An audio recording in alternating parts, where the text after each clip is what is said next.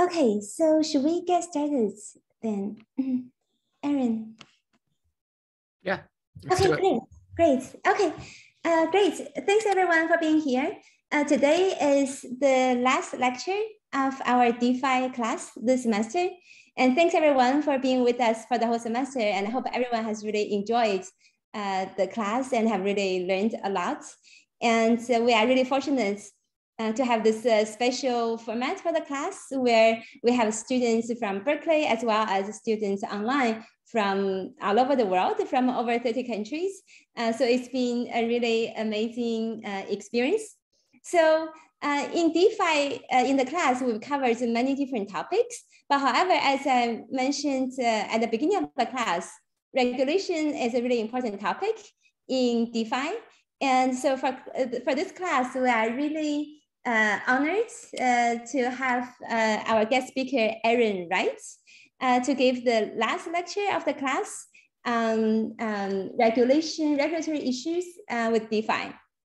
So Aaron is a professor of codicial law, and he's also the co-founder of Open Law, a commercial operating system for blockchain. Aaron also has a lot of experience with DAOs, and he has also created his own DAO with the Flamingo DAO. So we are really excited to have him here today as an expert in regulation and law to tell us more about the regulatory issues with DeFi. Thank you. Thanks so much, Dawn. Should I kick it off now? Yes, please. Turn to me. Yes. All right, wonderful. It's nice to meet everybody. I heard this is a wonderful class from Dawn, and I feel like I wish I took it in part two. So I hope everybody had a great semester. Let me just share my screen real quick. Could somebody with host privileges give me access to do that?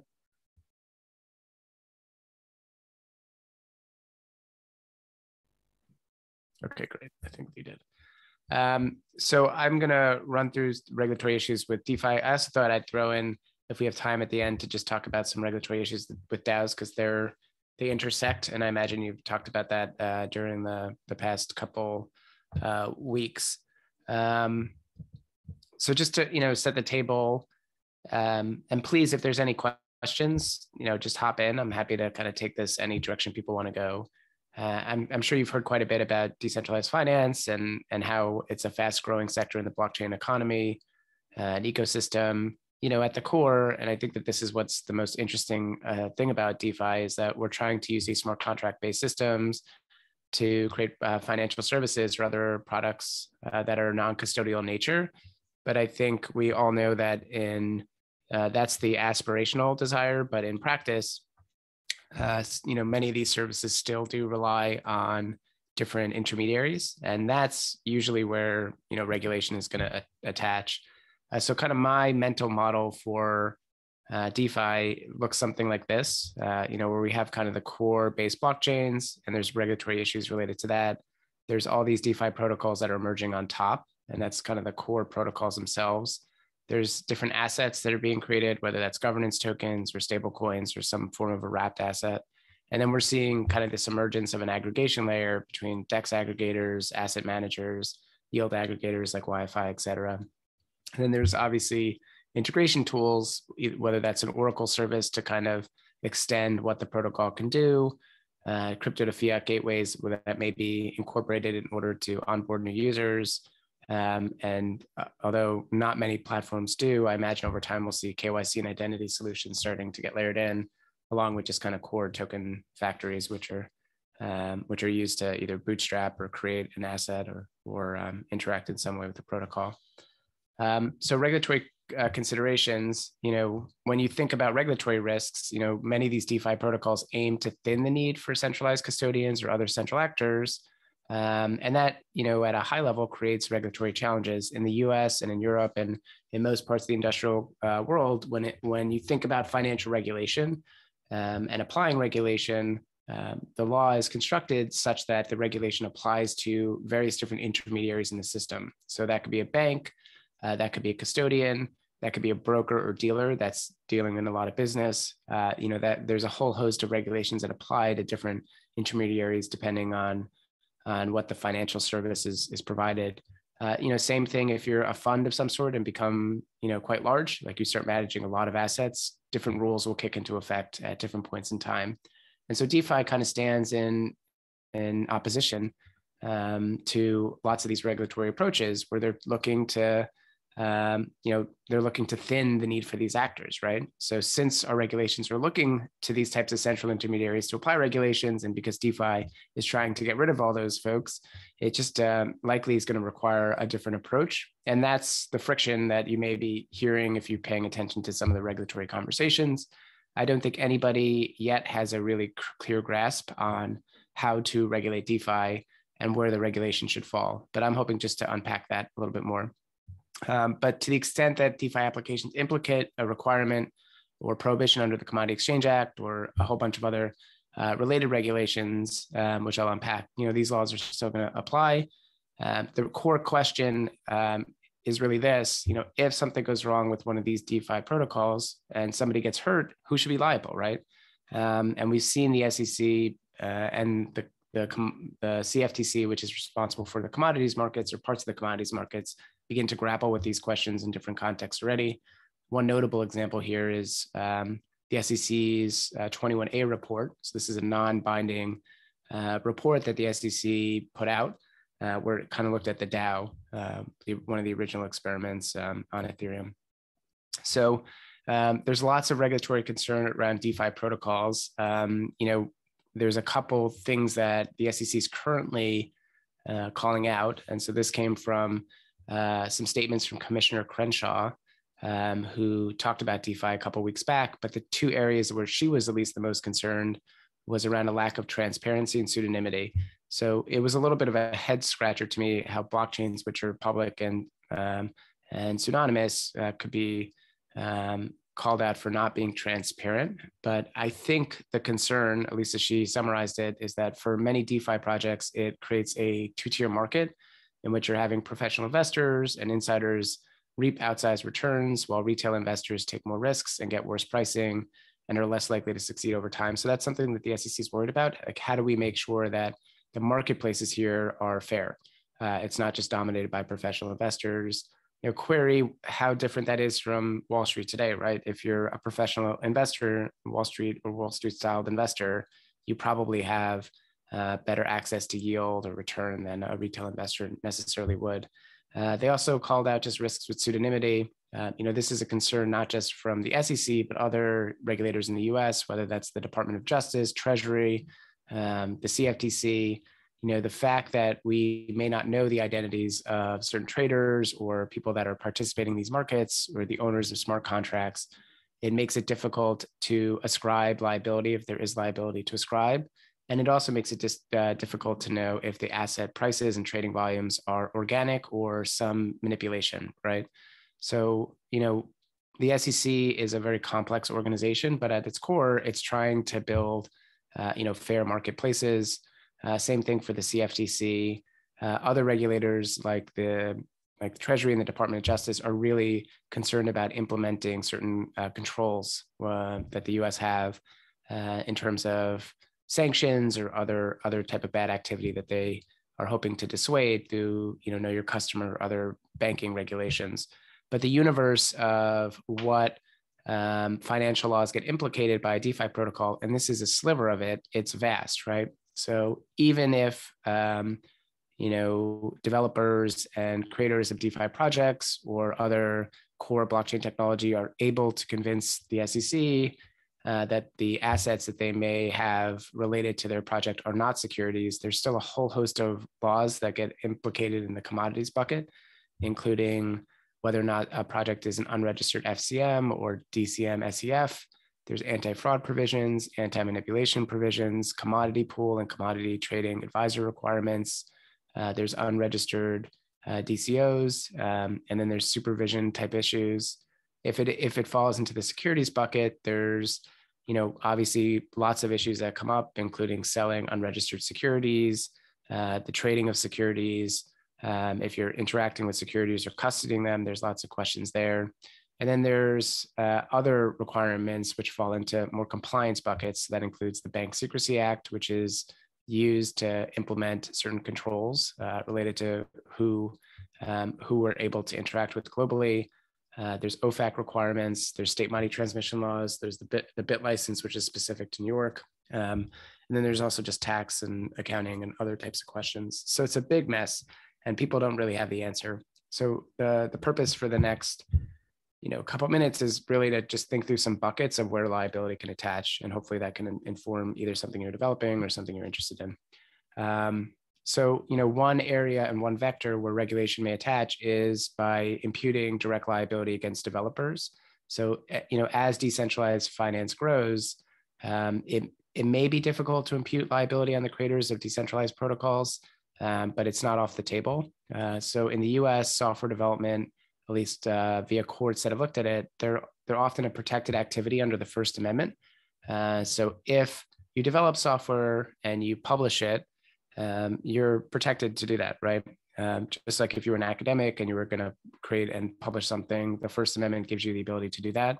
There's some limiting factors there. If there's no lawful purpose for the software, i.e. whatever is getting implemented, can only be used to violate the law, then you lose that First Amendment protection. We've seen this happen in the past. For example, in the late 1990s, I think that was the 90s, early 1990s, there was a case in the Ninth Circuit, which is the courts that cover California and other parts of the western part of the United States. They looked at these types of questions in a case involving betting software that was being transmitted on floppy disk drives. So really, really fun little fact pattern there for folks that have been developing for quite some time. And there was criminal charges brought against the creators of the software. They raised the First Amendment defense, and the circuit court in the Ninth Circuit, which is the higher court, so a court that reviews lower court decisions, looked at it and said, here, because the software had no lawful purpose in the US, i.e. to facilitate gambling, the First Amendment couldn't be used as a defense. So there are questions here if you are developing DeFi projects, whether or not you'd face some sort of liability, particularly if it's going into an area that is highly regulated to begin with. Obviously bringing enforcement actions against developers creates challenges, and that's something regulators look to when they're thinking about where to apply enforcement or where rules should apply. As I'm sure everybody in this class knows, once a smart contract-based protocol is deployed, it's difficult to remove it or shut it down, right, due to the tamper-resistant nature of a blockchain. So if people want to interact with it, and if it's available on a blockchain like Ethereum or another kind of open, public, and permissionless blockchain, it's going to be hard to prevent people from interacting with it.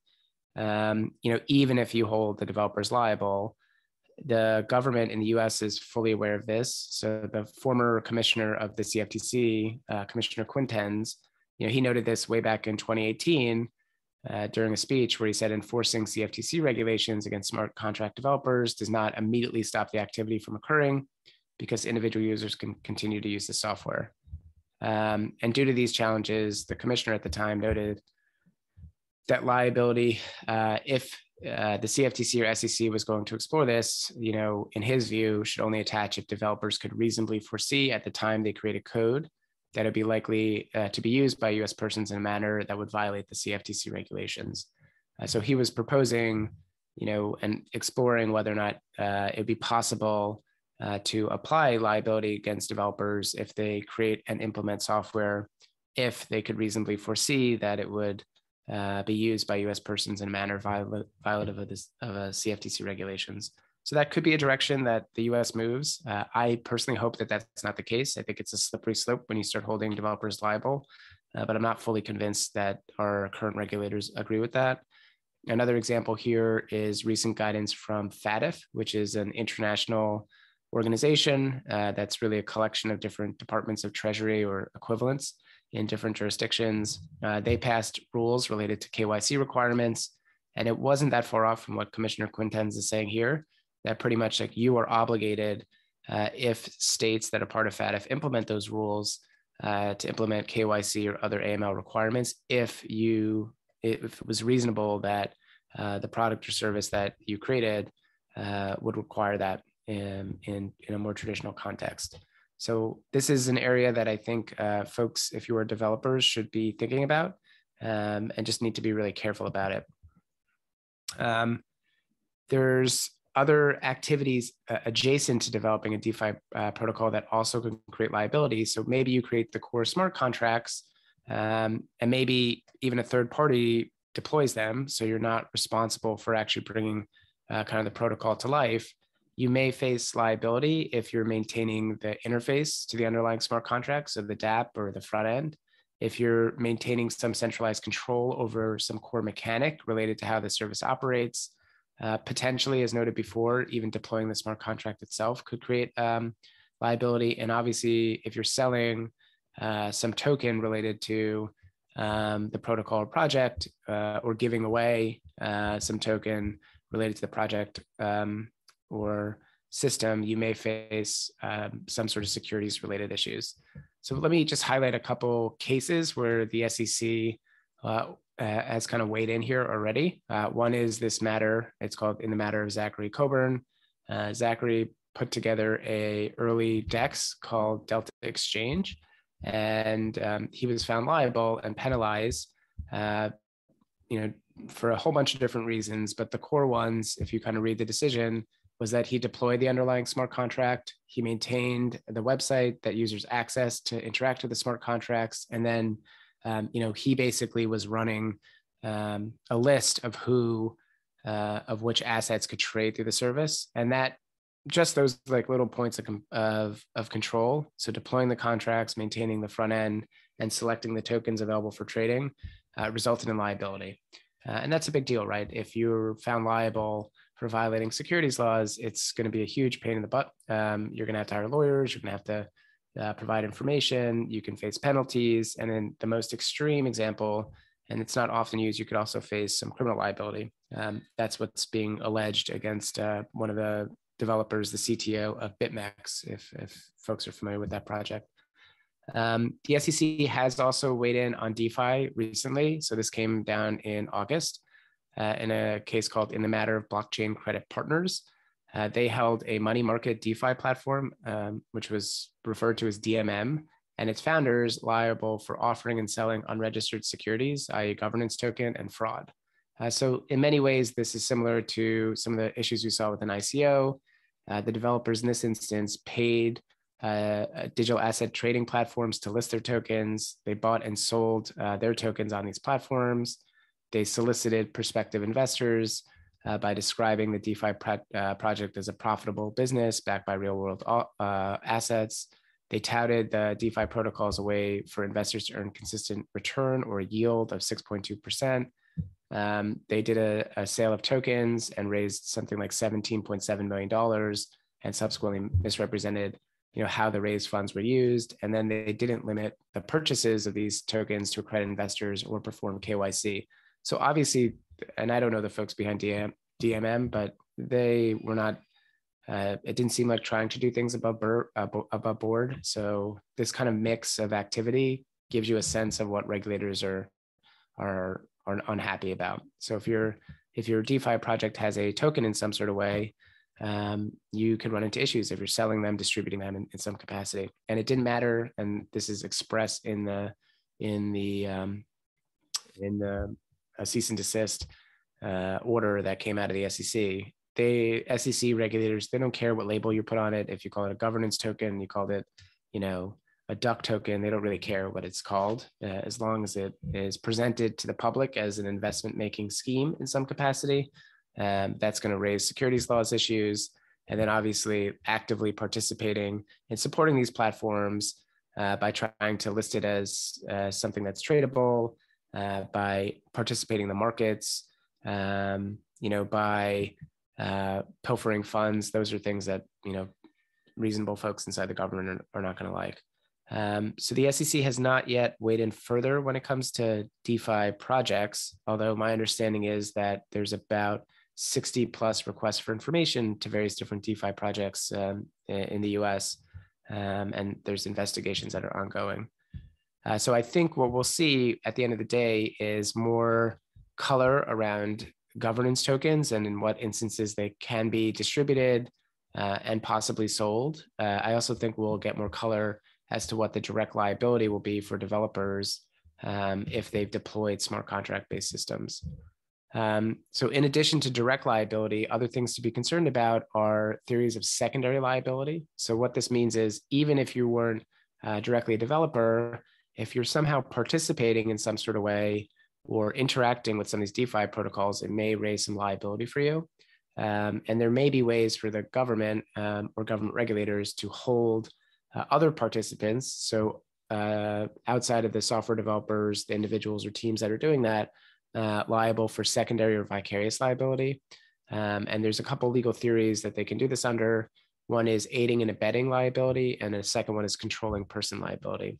So here's an example from the Commodity Exchange Act where it makes it possible for somebody to get in trouble if that person commits or willfully aids, abets, counsels, commands, induces, or procures the commission of any violation of any provision or chapter in the rules. So it's super broad. And so that means that if you're in some way interacting with various different DeFi projects, you could run into some issues, and I'll unpack that a little bit more. And this has been used in the past. So here's an example from the CFTC, which they brought against a company called EdgeFin Financial Tech. So this is not a crypto project, but it had some folks that were involved in a spoofing scam, and they were held liable under these theories. So the CFTC and the SEC, they don't often enforce under these theories, but my sense is they will increasingly do that.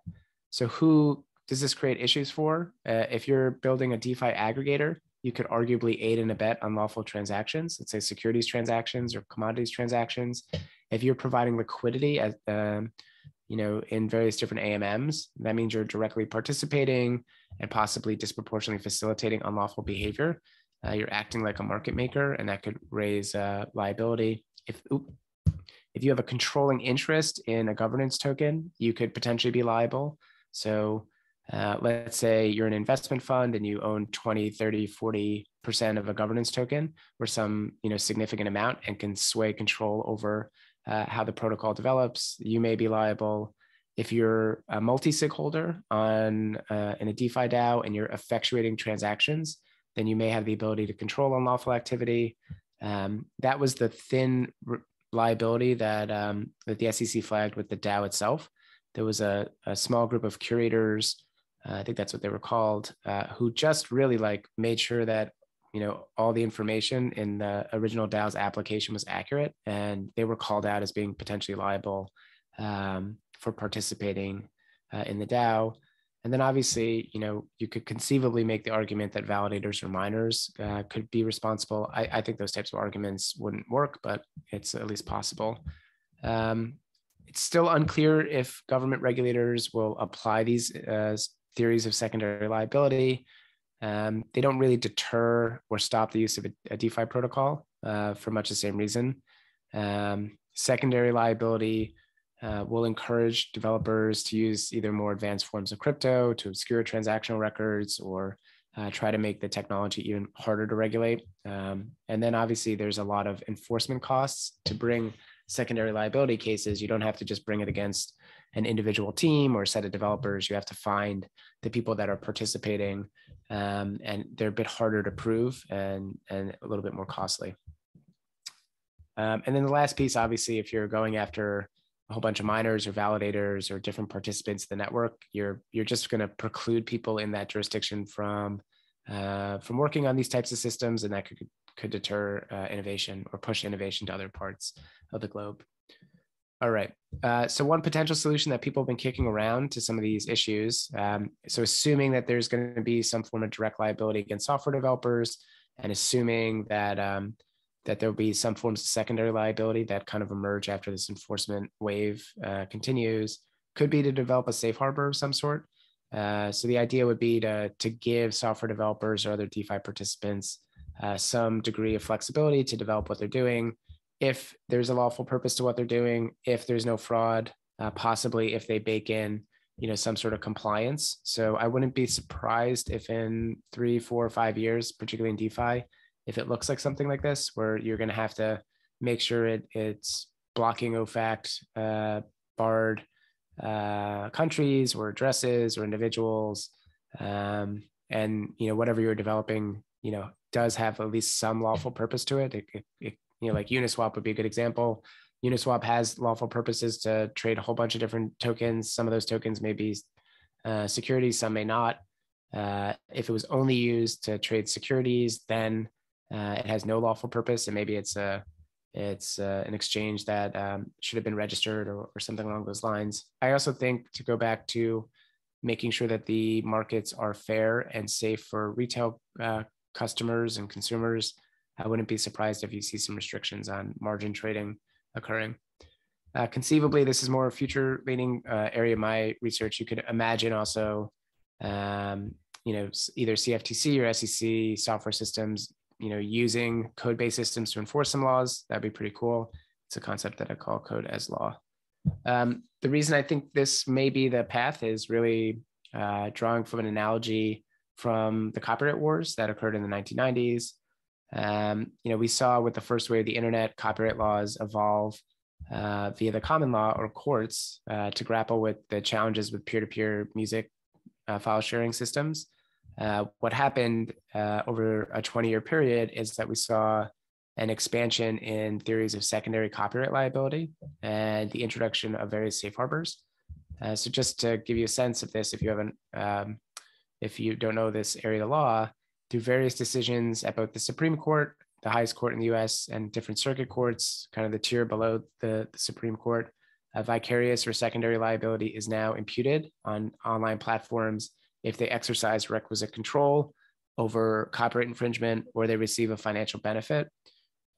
Requisite control has been determined to be a legal right to stop or limit directly infringing conduct, as well as the practical ability to do so. So you can kind of see something like this being implemented here, right? If Uniswap, and not to pick on Uniswap, just release the smart contracts, they may not have requisite control, but the moment that they're running the front end, well, they kind of do, right? They could implement additional code to stop or limit some activity that could be concerning.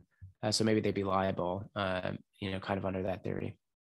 And critically, at least in the copyright context, this type of liability attaches even if they lack knowledge of the infringement here, right? So going back to the Uniswap example, even if Uniswap didn't know directly that there were certain tokens being traded on their platform, like specifically know that that was a security and specifically know that it was being traded, it wouldn't matter. They could still be found liable. There's also a second theory called contributory liability, and that's been imputed through theories of inducement. So those are situations where online platforms intentionally encourage copyright infringement. So you could see that working here too. If you're inducing people to violate the law, some financial law, through your statements, words, actions, etc., then there's some logic to holding that person responsible. And so contributory liability attached to things like Grokster and some early peer-to-peer networks after Napster. At the same time, at least in the US, we saw a whole bunch of safe harbors get implemented via treaty and via direct action from Congress. The most notable ones, the DMCA, you may be familiar with it. And this is what enables wonderful platforms like Wikipedia and larger Web2 platforms like YouTube and Spotify to operate. Basically, those services are not liable if they implement this notice and takedown regime where copyright holders can ask to have their information taken down.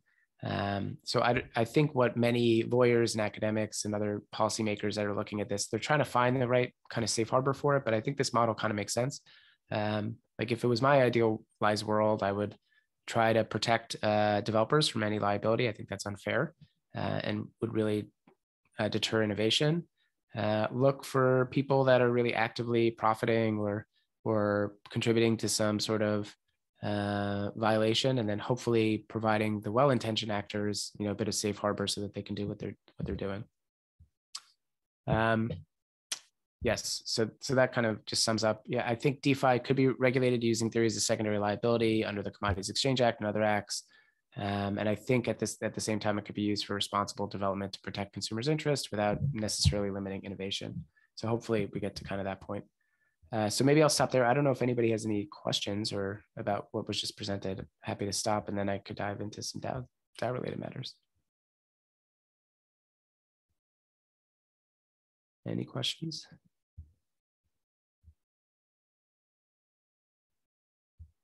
All right. Hey, Dom, before I dive into this, have you spoken about DAOs at a high level? in the class? We've talked about it at a very high level. It'll be good if you can introduce really what that means. Right, thank you. Okay, great. So let's just talk about DAOs for a second. I think this has been gleaned from the class, right? But many people claim that blockchains are undisputed chains of truth. That's an overstatement, but I like this animated GIF. They're definitely efficient, secure. Query whether or not they're less costly, but just assume that they are, at least over time. And they do enable different forms of digital voting, using tokens or different information that can get stored in a blockchain or some off-chain solution. You can begin to see glimmers of digital voting schemes. They may not be appropriate for things like public votes, like voting for a president or like a global or jurisdiction leader, but they can work for areas where privacy is less of a concern.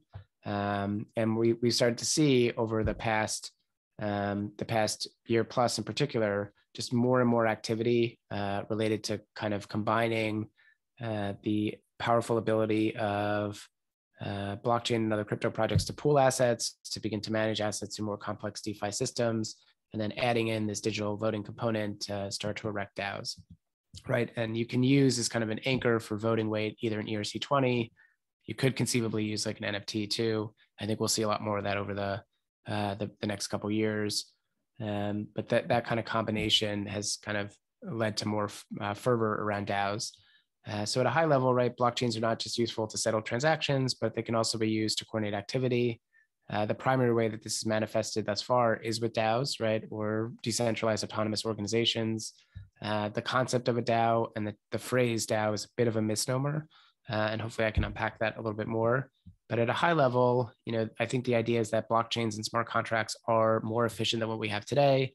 And because of these efficiencies, and because there's more information available on a blockchain and more generally over the internet, we can hopefully create more transparent organizations and organizations that are less hierarchical in nature. So organizations that are using hard to modify software, i.e. smart contracts, to prevent people from stealing pooled assets, thereby creating trust, or giving people the ability to use smart contracts or smart contract and voting-based systems to begin to manage those assets in a more decentralized way. So the idea, again, use some blockchain-based voting mechanism to enable people to rapidly provide judgment, sentiment, or governance. Hopefully you can do that in a way that builds a, quote, headless organization, or organization that's not run by a smaller group of people, a board or a fixed set of managers.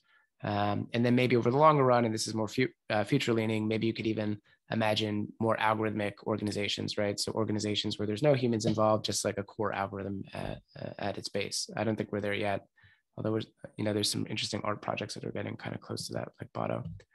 So one schema that I kind of use to mental model DAOs is a little bit like this. There's more algorithmic DAOs where there's kind of like a core set of code at the center. Some people have argued that Bitcoin and Ethereum and other blockchain projects and protocols will be like this. There's arguably like some very simple smart contract-based systems that are DAO-like, where the smart contracts are not upgradable. I think we'll see more of that.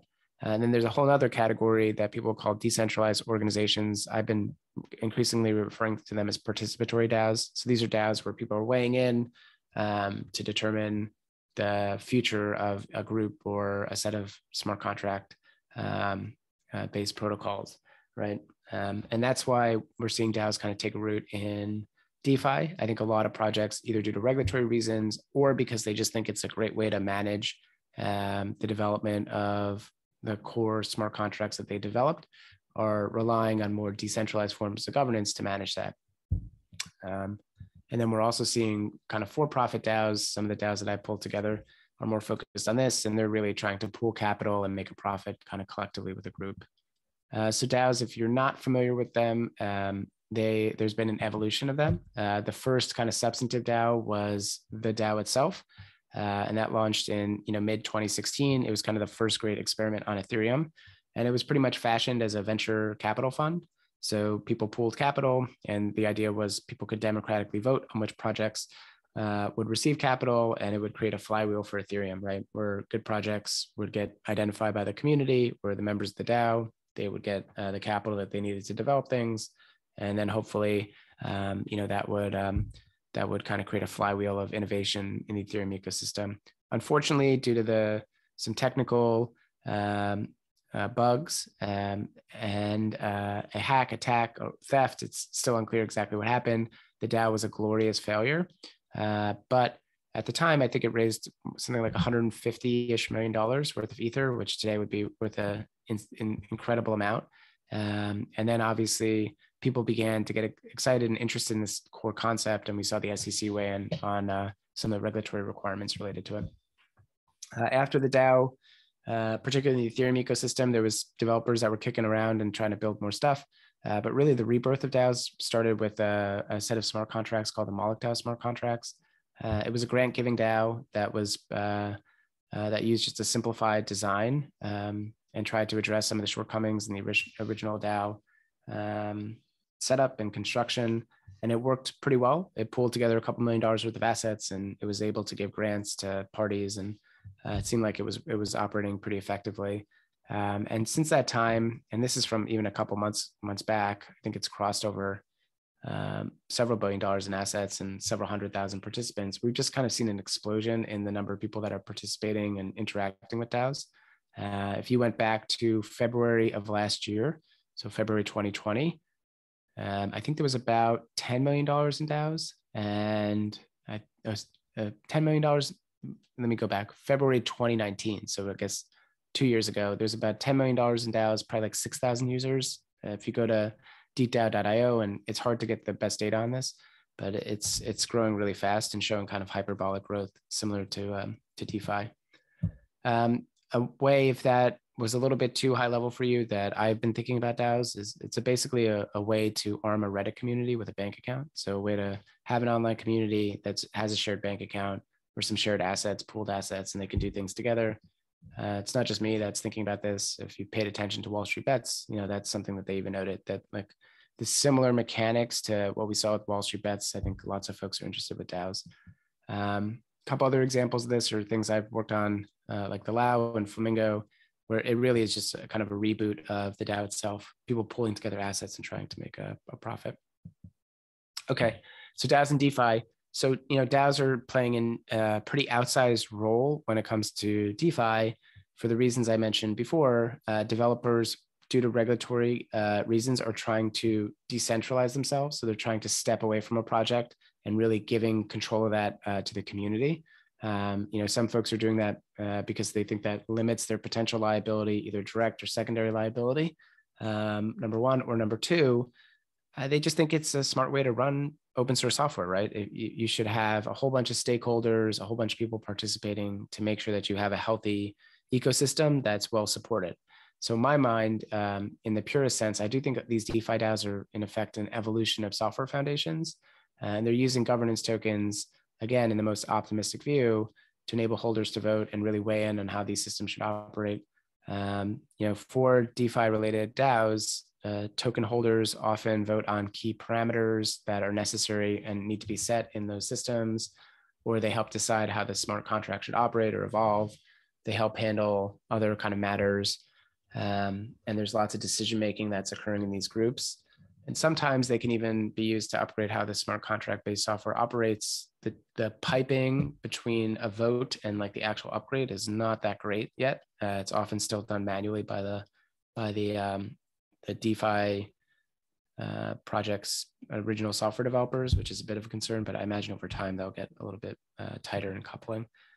So we've seen a whole bunch of DAOs emerge. Many of you may be owners of these assets and participate in these communities. So everything from Compound and Aave and Uniswap and Balancer, Maker, Synthetics, Sushi, they're all kind of leaning into using these DAO-based models. Plenty of practical issues with DAOs today. The tooling is not that great. Lots of work needs to be done to make it better. It's pretty expensive to still administer and really do anything as a group online or a group on chain, mostly due to cost. So recording votes, triggering, smart contracts after a vote, it's still pretty costly. So there's lots of work that still needs to be done there. And then there's obviously some legal uncertainty. So let me unpack that a bit more. So what are the legal issues with DAOs? There's classifications of the DAOs themselves. Like, what are these things? Like, what channel or bucket do they fit in under existing legal regimes? And then there's always questions about the interest, right? So what are governance tokens? If the DAO has a governance token, if it doesn't, what are the interests or the, whatever rights that a member may have in the DAO itself? The headline and something to take away, you can call yourself a DAO, but legally, if you're aiming to make a profit of some sort, you're likely going to be classified in the US and most of Europe and frankly, most of the globe as a general partnership. So the way that law works is you don't have to do anything. And due to various different statutes that have been applied, that have been enacted, your activity can be characterized as a partnership, even if you didn't file any paperwork, even if you took no further steps. And there's plenty of areas of law where things are implied onto you. And so if you're trying to make a profit and working with other people together, you're likely to run into these partnership related questions. And if you don't formalize that relationship in some sort of way through a contract or an operating agreement or some written document, then these default rules apply, and they have some gnarly side effects. One is whatever you do inside of a partnership, you are liable for. So if something goes wrong, let's say the SEC fined a DAO $100 million, each member would individually be liable for that $100 million. So if you're a deep pocket, you have a lot of funds, you may be on the hook to pay that entire penalty. And then you'll have to turn to your other DAO members in order to recover assets. So it can run into some really difficult problems if something goes bad for people that have deep pockets. And that's why we've created things like corporations and LLCs. They provide a limitation of liability in most instances, and your liability is limited to any assets that you've contributed to that organization, right? Your stock, or if you've actively contributed assets, then it would be limited to the assets you contributed. And that's a good thing, that enables us to kind of segregate risk and take bigger risks. Partnerships are wonderful in many ways, but this lack of limitation of liability creates some challenges for larger folks to participate in DAOs. There's a second concept in the law called the fiduciary duty. Fiduciary duty is a fancy legal term for some super special rights, so some additional rights. So if you're a member of a DAO that's characterized as a general partnership, you pretty much owe all the other members of the DAO fiduciary duties, i.e. special rights. And what that means is that you can't do things to hurt the other people. You can't potentially use information for your own benefit or try to usurp opportunities for the DAO. There's lots of implied duties that come when you're a fiduciary, and that may be implied in a DAO itself. What does that mean in practice? Like, again, if something goes bad and you're in a DAO and you did something that may have been a little unsavory, well, you may have violated your fiduciary duties and you could be liable to the other members of the DAO, which would be problematic.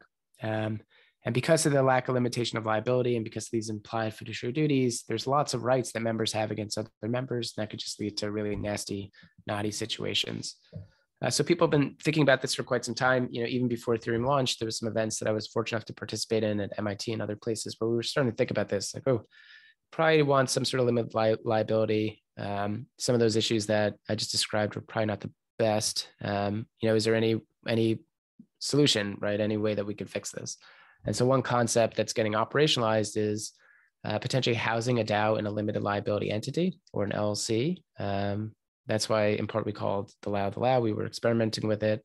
If you kind of anchor a DAO in a limited liability entity like an LLC, you can waive these fiduciary duties. You can define how the DAO will operate and legally defer to these code-based systems. And by doing that, you just avoid some of these issues and kind of manage the operational risks. You make it a little bit safer for larger enterprises to participate. This approach has gained some headwind in different states in the US. Vermont kind of took this approach several years back when they implemented the BBLLC, or the blockchain-based LLC. Wyoming recently acknowledged that you could set up an entity called a DAO as a subpart of the LLC Act, which just makes it a little bit cheaper if you're going through this wrapped LLC approach to set one of these things up. It is not a perfect solution and probably doesn't work all that well for DeFi DAOs, but it's a start.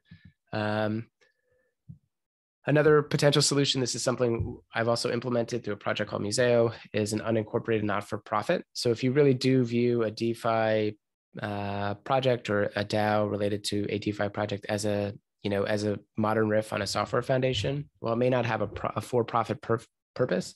It may actually be like a software foundation, right? Just a way for people to convene and weigh in on governance and possibly collect enough funds to begin to support development of the ecosystem, et cetera. This is a structure that's unique to the US. It's pretty much the converse of a partnership. If you're not trying to make a profit and you haven't filed any paperwork, you can be characterized as an unincorporated not-for-profit. The nice thing about an unincorporated not-for-profit is you don't have to file anything with the state in order to become one. And you can use this structure to waive fiduciary duties, potentially with a separate contract to limit liability. And it also contemplates transferable governance rights. So it feels like a promising structure for DeFi DAOs, right? If they're not intending to distribute assets back to token holders, they really only have a token that's a governance token in some sort of way. And then there's the other issue, which is always, what the heck are these DAO interests, right? This is, again, similar to issues with ICOs in the matter I described previously. If you have a DeFi project and you have a governance token, and that governance token gives you the right to participate in a DAO, what the heck is that thing, right? Why are people acquiring it? How is it acquired? And that's going to be governed by a test in the US called a Howey test primarily. So this is a 3 or 4 part test. You may have heard of it. It involves the investment of money in a common enterprise, which relies on the efforts of others with an expectation of profit. So, one concept, and this is why I think we've seen DeFi projects move towards DAOs, is they're trying to basically say, if a token's introduced, that people are not relying on the efforts of the software developers that created it. Instead, they're relying on their own efforts or the efforts of a kind of distributed, decentralized network. Unclear, what the boundaries are of that thought exercise.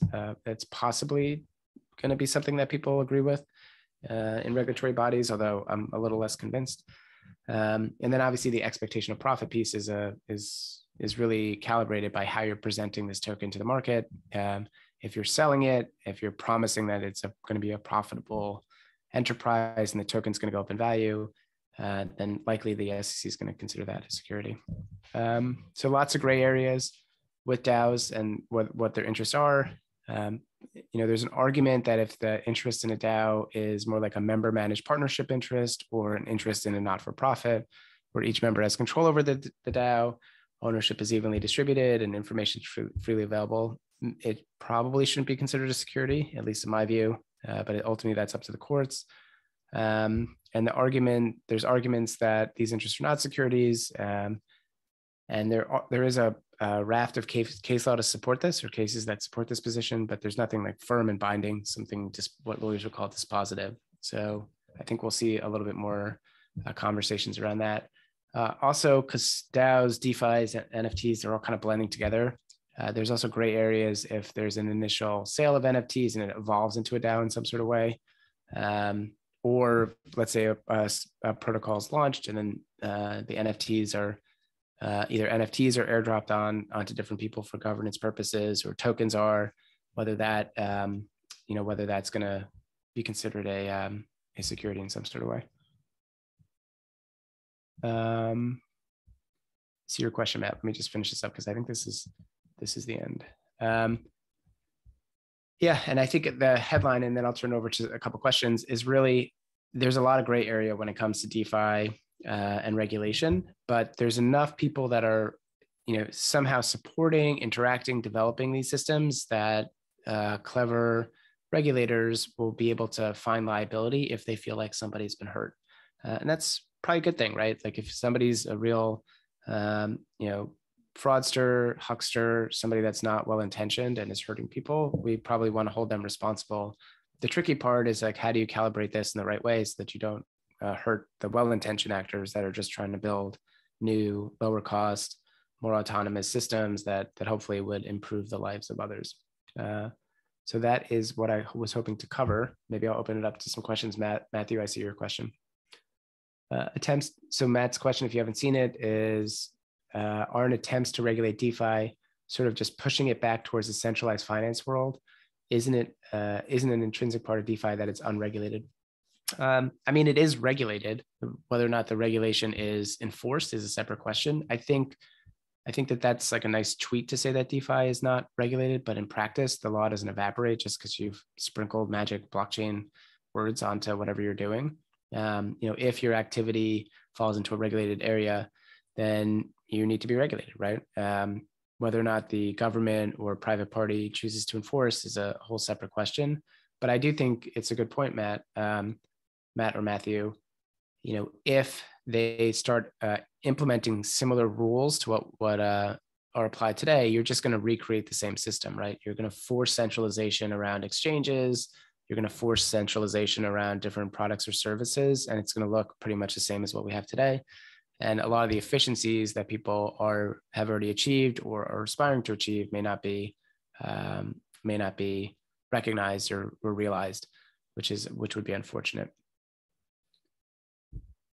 Anybody else have any questions? I know we went through a whole bunch of different things. Yes, Aaron. Yeah, thank you so much for an amazing lecture.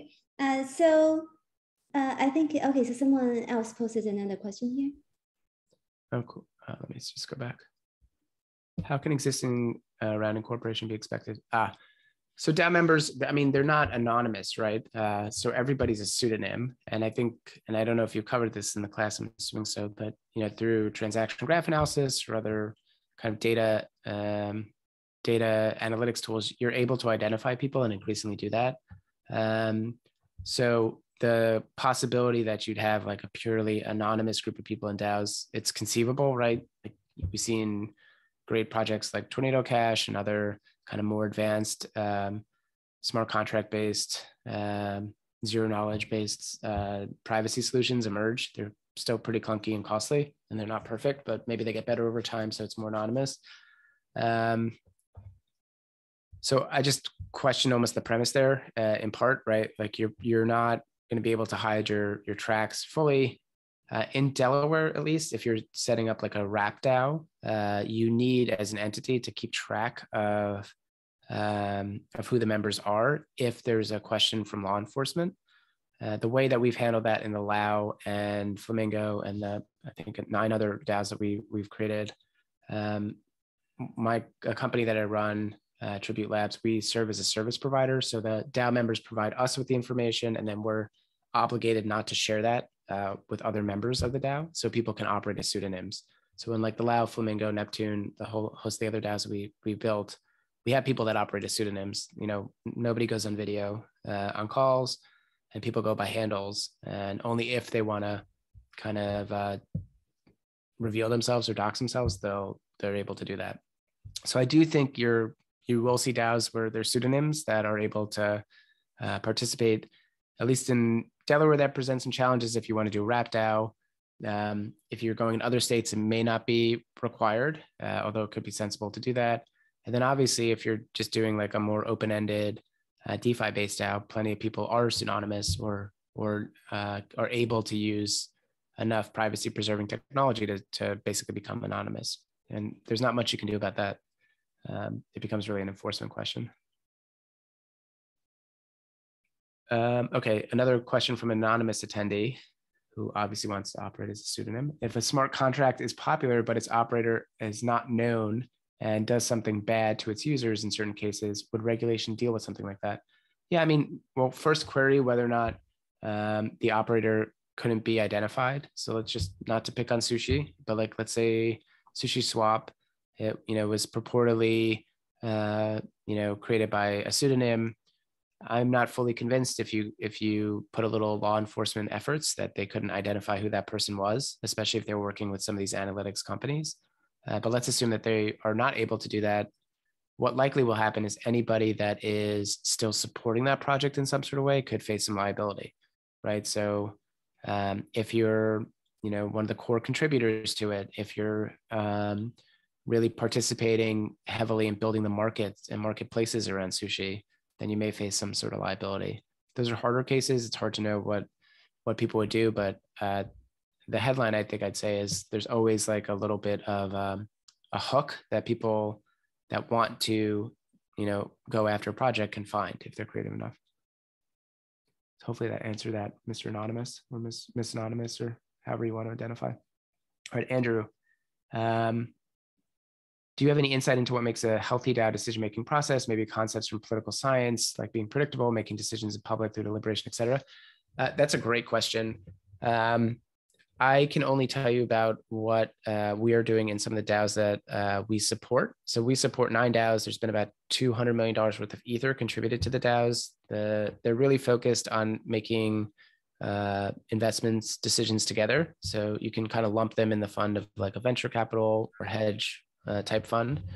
And what we're seeing work really well is operating via rough consensus as opposed to quorum-based voting. I think a lot of DeFi DAOs are not as effective as they can be because they rely on quorum-based business decisions. So they require certain thresholds to propose things. They need certain thresholds to be met for something to get implemented. And what happens is that those thresholds are oftentimes not reached and nothing happens. We've taken a different approach in our DAOs where we operate via rough consensus. And this is really inspired by the design of the Moloch DAO smart contract system. The way it works there is that if there's a proposal, somebody else can sponsor it. So you kind of have a second. So it's a little bit like a parliamentary system. And then once it's sponsored, it goes up for vote. And a window of time opens up. In the Moloch DAO, it's a default 7-day period, although it can be calibrated. And if during that period there's more yes votes than no votes, then it passes. And then the assets will be moved, or they could be claimed by a third party, or you could trigger a smart contract after that voting period, et cetera. And what's notable about that is that it just operates with a very subtle difference. It's not saying enough people need to weigh in, just the people that are paying attention during that period of time weigh in. And there's kind of a default to action that occurs from that. And that seemed to work really well. Like across those 9 DAOs, I think we've deployed well over $100 million in capital, like backed 100 plus projects, purchased like several thousand NFTs. So you can move pretty quick with this like rough consensus model. I think that's pretty interesting. The other thing that we've learned through the DAOs is you probably need some support just to kind of push things along, like almost like a whip in Congress or a mod on a subreddit, right? Somebody to just kind of clean the streets, push things forward if there's something that needs to be done, and handle a bit of the scut and grunt work. Just doing that, I think, has been helpful to kind of make governance a little bit easier and have a healthy decision-making process.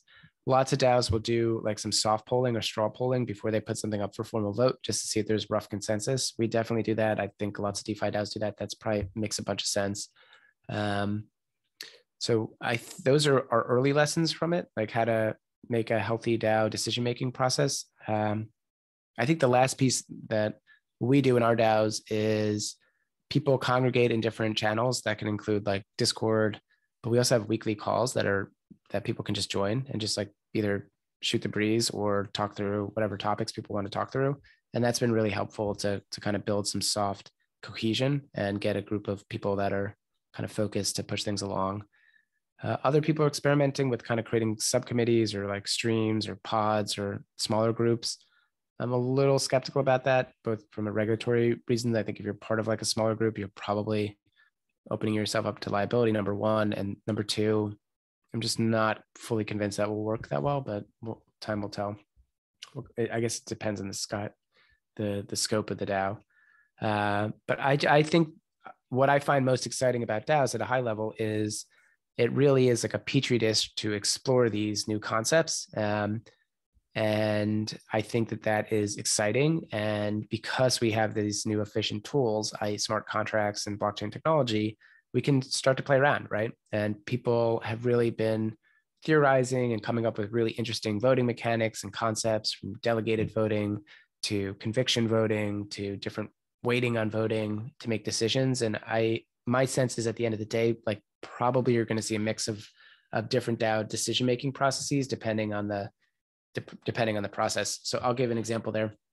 We run a DeFi DAO called Neptune, where we have a bucket of Ether that's allocated for fast-moving opportunities where it goes forward if nobody vetoes it. And then there's slower buckets to do things like what we would call like a beta strategy, or deploying it into a fair amount of Ether into, let's say, like Compound or or Aave or something like that. So I think you're going to have kind of blended decision-making processes. I guess last thing on that point, I do think these multi-token models are pretty interesting and something that we'll hear a lot more about, where you can begin to introduce kind of separation of powers like we see in Congress, where you may have different groups that have broader input, but you need like two groups to kind of weigh in on things. And maybe that's a way to kind of achieve decentralized governance, but also move things along a little bit more forward. So lots of different really exciting things. I think that's definitely next frontier. Great question. Aaron, thanks a lot for the great answers to these questions. So maybe I can ask another question. So, yeah. Right. So I think when you talk about the legal issues, a lot of it is like SEC and other like related more US, I would say, focused aspects. So can you also talk about more from an international perspective, the regulatory side? Yeah, for better or worse, I definitely think many other jurisdictions are waiting to see how the US handles things before they act. So we haven't seen a tremendous amount of enforcement actions from jurisdictions outside the US. I don't know exactly why that's the case. We have seen some clarification during the token boom of 2016 to 18 about the classification of tokens. So one example is in Switzerland, SIFMA, which is the Swiss equivalent of the SEC, issued fairly clear guidance just outlining under what circumstances they'll consider a token to be a security, in what instances it will not be considered a security. That was largely mirrored, frankly, it's hard to parse through, but in the US, there's a couple differences around the edges, but at its core, the way it landed in Switzerland was if you're selling a token and marketing it as an investment, or it has a right to some sort of profit or stream of income, it's going to be a security, right? It looks like a financial product. If it's a utility token that's used for governance or used as a license or access or something else like that, at least in Switzerland, it's not going to be considered a security. And then there's, always assets, because developers are fun, that blend together different things, or they like kind of mutate. So they said that those should be handled on a case-by-case basis. In many ways, that's where the US landed too. It just used a lot more words to get there, but I don't think it's that dissimilar here. Maybe I'm wrong, and maybe that could change over the next quarter or so. Singapore has also weighed in and largely mirrored what Switzerland did. I'd say that those are probably the furthest along in terms of thinking and thought processes. The FATF, which is this international group again, Don, they've weighed in when it comes to AML and know your customer requirements. That's probably the most coordinated response that we've seen. They just came out with proposed rules in June. It's very broadly spoken, the language is very broad, so it's unclear who is going to be subject to some of those requirements. It's a little bit too broad for my purposes. I do think that they want to, hold developers responsible, and I just think that that's a bad idea, but that's a little bit outside of my pay grade, unfortunately. Other things just to note, like tax is different in different jurisdictions than in the US. If you are developing a project, you're going to spend some time, if you get funding and are trying to develop it, with lots of lawyers and including tax lawyers to kind of manage those risks. It's tricky because if you're going to a jurisdiction for tax reasons like Panama or a Caribbean island, it sounds pretty good and maybe you're saving money, but wearing like a regulator's hat, and this should be plain, like if I tell you that you're like operating some business in like Panama or the Seychelles or some random jurisdiction, it kind of makes you look a little bit like not a good faith broker. So I think that's why you see like Uniswap and a lot of US DeFi projects, especially in this wave, just sticking in the US, right? They're not trying to avoid anything. They're standing up tall and just trying to figure out the right answers, which may be a right approach. In other jurisdictions, though, they've clarified it. Like in Switzerland, if you're a Swiss citizen, it's amazing. Crypto to crypto transactions are not taxed. Like how amazing is that? So huge advantage. Singapore and other jurisdictions have clarified on the tax side and are using that as a arbitrage opportunity. So lots of really interesting tax stuff. Some people geek out on the tax game. That is not my specialty, but that's another area where there's a bit of a difference. And I haven't seen any jurisdiction weigh in on DeFi yet, Don, outside of like ICOs and token sales. I may miss something. Great. Yeah, thank you. Thank you so much. If there are no more other questions, thank you so much, Aaron, for Yeah, thanks so much for having me, Don. Really appreciate it.